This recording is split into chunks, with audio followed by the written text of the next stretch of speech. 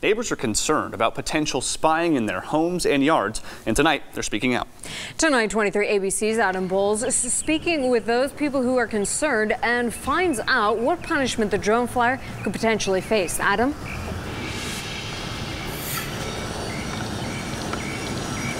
That's right, Brandon and Jackie. I'm here in the neighborhood in northwest Bakersfield where some people say there's a drone hovering around at night, and some people also say that it's violating their privacy.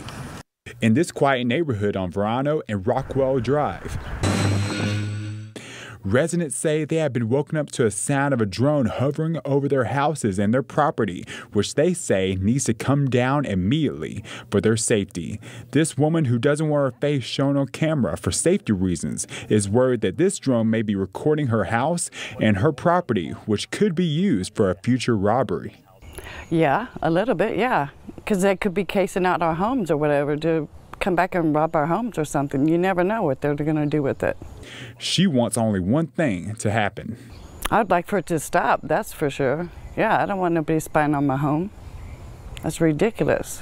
This photo was captured of the drone that was hovering over a resident's home in the middle of the night on security systems. With safety and privacy a huge concern, I showed BPD this picture and found out what the rules and regulations are for drone use and what violators could face if they cross over private property. Any kind of recording or any photographs that are taken, maybe of somebody's backyard, if you're flying in the air, or anything that is deemed private by an individual that doesn't have access to be there, could potentially be a criminal law violation.